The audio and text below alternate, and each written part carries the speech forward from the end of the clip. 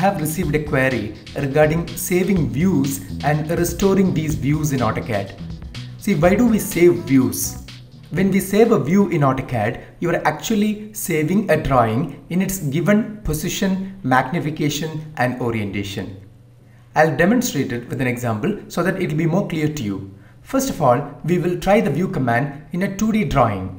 Here, I would like to work on this living room. This screen is perfect to perform such a work.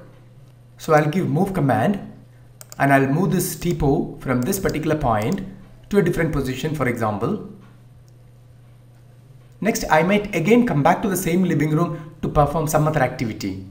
So what I'll do is, using the view command, I can save this view. And how do we give the view command? For that, you have two options. You can either click on the Visualize tab in 2016 version of Autocad. In the previous versions, you can click on the View tab.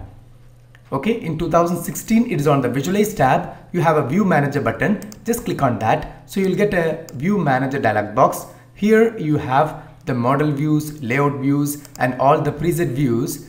When you click on each of these views, you can switch over to the top view, bottom view, left view, etc. But I'm not going to do that. I would like to save a new view. So just click on the new button. So you will get a new view dialog box. So I'll just give a name for this view. I'll call it as living room. Okay, and I'll just give OK and apply to exit this dialog box. Next, I would like to work on this balcony, for example. Okay, after performing some activity here, if I want to come back to the same living room to continue working, so I don't have to do all those manipulations again. But instead, all I have to do is just click on the View Manager button, and you already have a living room here. Just click on that and just click on the Set Current button and apply and OK. So you have got that view back. So this is how you save and restore a view.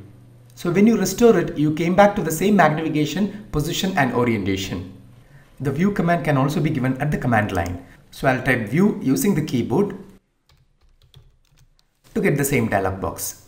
Alternatively, you can also type -view. When you give -view, you will get all the options which you see in the dialog box appearing in the command line. So you can just click any desired option. If I want to save a view, just click on the save. And if you want to restore a view, just click on restore. In that case, you have to type the view name that is to be restored. So that's another option to give view command. Next, let's try the same view command on a 3D drawing. So I'll just switch over to a 3D drawing here. And this is a three-dimensional model of a residence. Suppose if I want to work on the door in the first floor balcony, I can just magnify that area. And I'm going to freeze the roof as well as the gutter at the bottom.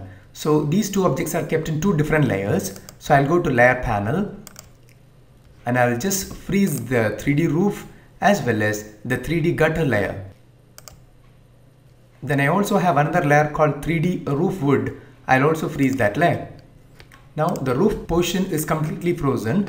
Now I can comfortably work in this area. Suppose I have completed my work here, I can save this view. So I'll go to Visualize tab, click on View Manager, I'll click on New button and I'll call it as First Floor Balcony. Okay, and that view is saved. Now when you click on a New button to create a view, you can see that the Save Layer Snapshot with the view is checked. That means while you capture the view, the layer state is also saved along with the view. So let's see what happens when you check this option. Okay, now I have already captured a view called First Floor Balcony.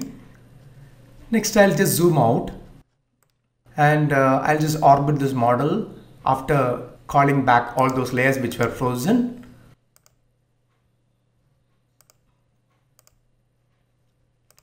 Now I would like to capture a perspective view from this model.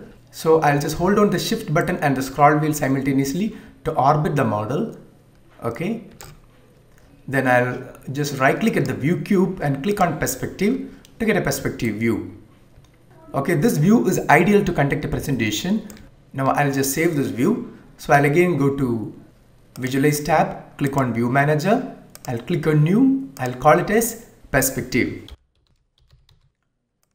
Now I have two views saved. Okay, So let's see what happens when I click on the first floor balcony view. So I'll click on View Manager again, and I'll click on the first floor balcony and click on Set Current and Apply and OK. Now you can see that those layers will get automatically frozen since the layer status was also saved along with the view. Suppose if you disable that option or if you uncheck it, Autocad won't save the state of layers while you capture the view. Next, I'll restore the perspective view. I have perspective here and click on Set Current and I'll give Apply and OK. So I've got that view back.